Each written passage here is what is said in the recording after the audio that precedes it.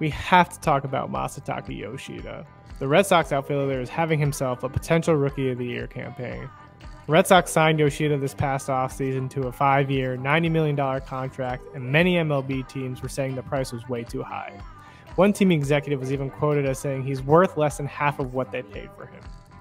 Teams passed on Yoshida because they didn't think his defense was good enough, but despite the defensive issues, he's just been on fire with the bat. Across the entire MLB, Yoshida is 6th in batting average, 11th in OBP, and 11th in OPS. Big hats off to Yoshida for pushing through the negativity of the offseason and just proving the doubters wrong.